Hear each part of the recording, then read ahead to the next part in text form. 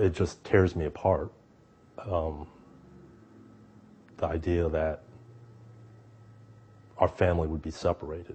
It's an option the Schreiber family has accepted, but will fight to prevent.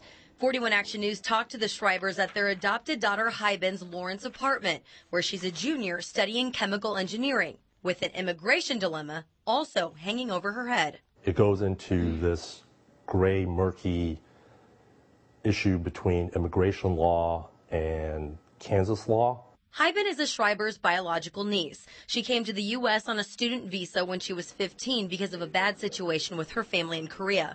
That's when the Schreibers decided to legally adopt her, but they put it on hold for a year because Patrick was deployed to Afghanistan with the Army. It wasn't until we applied for her citizenship, or at least a path to citizenship, is when we found out from USCIS immigration that because we failed to adopt her prior to age 16, that she could not be granted or would not be granted citizenship. A caveat of the immigration system they were shocked to discover, considering Hyben has a Kansas birth certificate.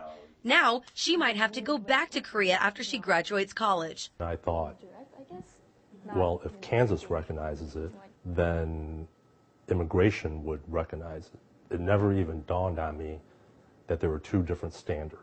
A U.S. Citizenship and Immigration Services representative says people should always consult an immigration lawyer for international adoption situations. Once it's written in law, we have no discretion over that.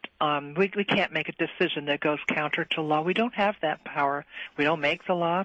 We can't change the law. Only lawmakers can. And Missouri Senator Roy Blunt is behind a new bipartisan bill that would help people like Hyben. If the bill passes, the cutoff age would be 18 instead of 16. For now, because I don't know what's gonna be, what's gonna be happening. So I'm just trying to find a job in both Korea and here in the United States. Patrick says his biggest regret is not filing those adoption papers immediately.